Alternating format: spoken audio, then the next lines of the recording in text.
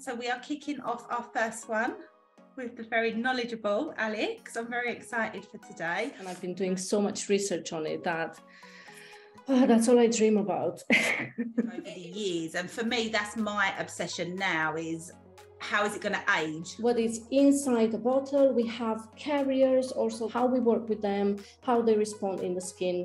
What's important to understand is that organic pigments do not mix with water. So whereas inorganic pigments generally start with 7. So 3 categories. You have pigments, we have dyes, and we have lakes. It fools the permanent makeup artist to think that color is just flying in the skin. They're not supposed to be used for tattooings or permanent makeup. These colors are changed at molecular level.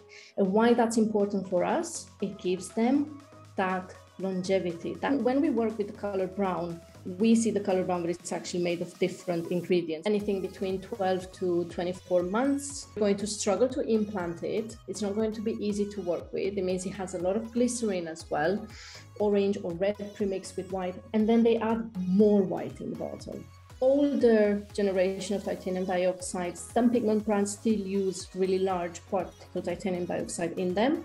Usually titanium dioxide or iron oxides under laser instantly on the spot shift to gray from burning gas, which is the purest carbon black.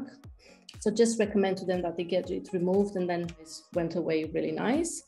But others still a shade of orange. However, but if you understand the philosophy behind it, use inorganic pigments for certain cases, use organic pigments for others. Yeah, that they've took loads of like pigmentology courses, and this has been by far the best and most easiest to understand. Yay! And I never touched it ever again. But I know. Loves the pores, it oversaturates the skin. There's no more room. There's no more room when there's too much white. Time this evening.